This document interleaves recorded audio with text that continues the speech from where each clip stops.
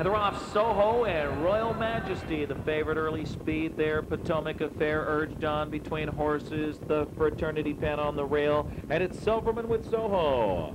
Soho swoops down and takes over with Royal Majesty second and Potomac Affair third as they head to the quarter.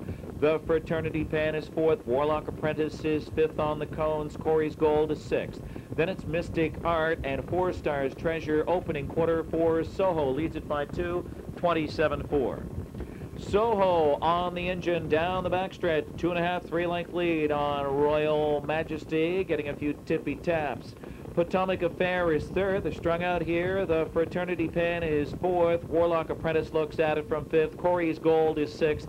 Then it's Mystic Art, and 4 Stars Treasure continues to trail as they march single file and head past the half mile. It's Soho here on the point, 55 and 4, 28 seconds, second quarter. Soho being raided along with Royal Majesty, sitting a perfect trip now. Here comes Warlock Apprentice to pick things up and apply some pressure. That toes Corey's Gold into it. Off stride there goes Warlock Apprentice.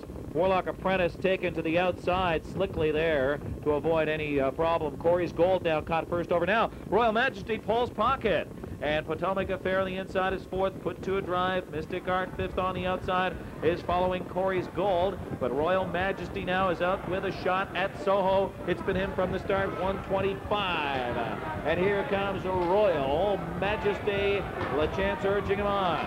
Corey's Gold is trying to take a late shot. Tight quarters there. Potomac Affair up on the far outside.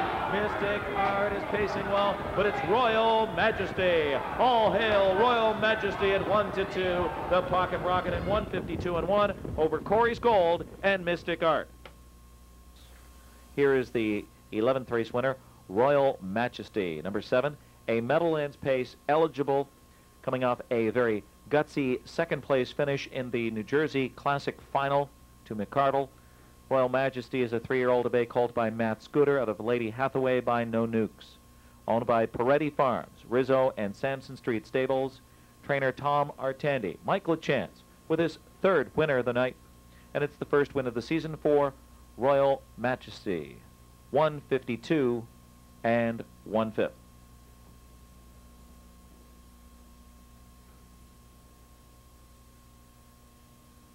Trophy presentation, Robin Clancy and Mark Pfeiffer. Welcome to the Big M.